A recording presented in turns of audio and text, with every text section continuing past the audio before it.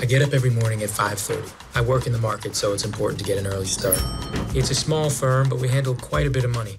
Yeah. I don't want to say how much because I think it would be inappropriate. Okay, it's $6 billion. Demolition is the story of this man, Davis.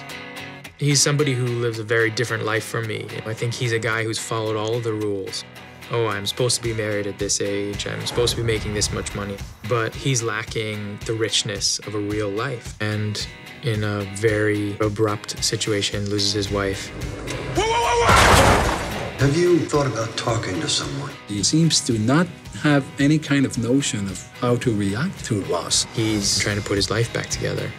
Do you have anyone to talk to? The universe brings together Davis, Karen, and her son. If I were to ask you a question, give me a straight answer, right? I mean, that's your thing. Yeah, that's my thing. They have this relationship that's quite odd. You got it! They need fixing, and they need a connection with themselves, and that happens by connecting through each other.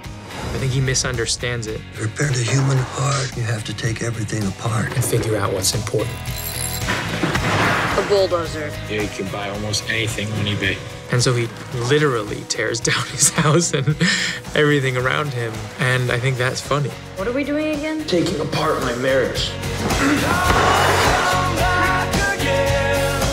I related to Davis Mitchell and to this journey.